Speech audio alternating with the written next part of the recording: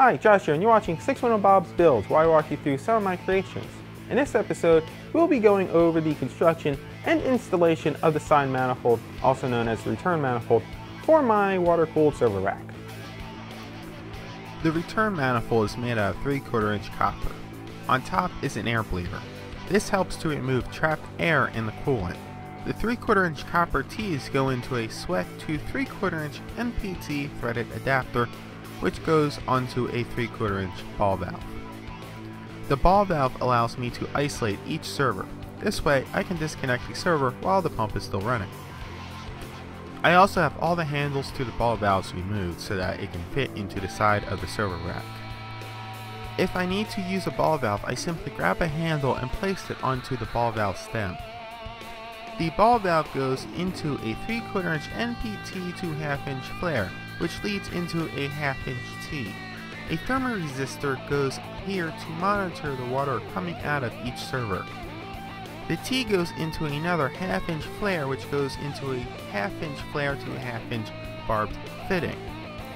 I wanted to go from a barbed fitting to a flare so that I could disconnect a computer without cutting the tubing. The ball valve allows me to close the circuit. It's all about uptime, people. I could have gone from a 3/4 inch NPT to 3/8 sweat, but I didn't realize that a 1/2 inch OD copper is the same as 3/8 copper. Why can't we standardize pipe and tubing measurements?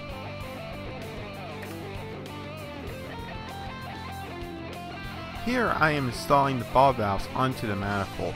To keep the threads leak-free, I apply dope, then tape, then more dope. I threw this video in so that the plumbers among us can check my work.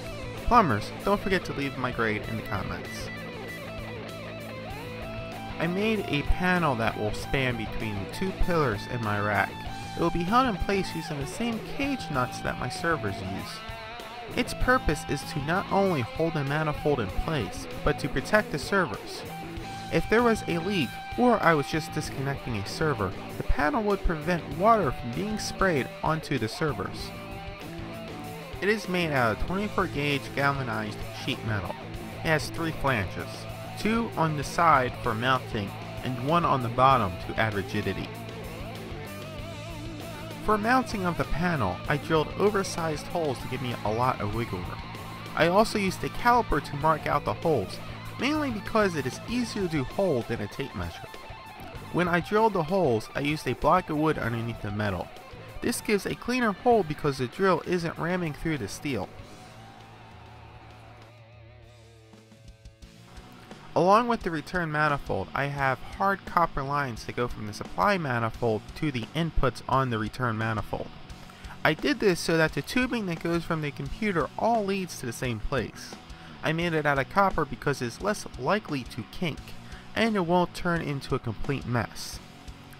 These supply lines have to be twisted around the rack, which makes it a bit difficult to make. That is why I have everything set up. Basically what I am doing is eyeing up where the copper has to go, then bend the copper and hope it fits. Please note the scotch tape holding the copper in place.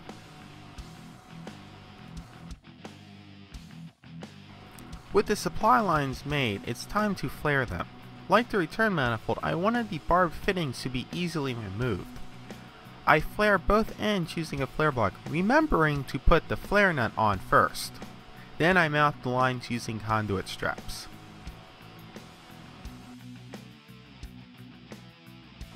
Now it's time to install the side manifold.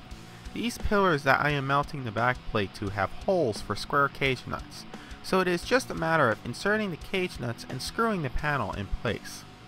Then I install the supply lines using conduit straps. Then I mount the return manifold using split ring hangers.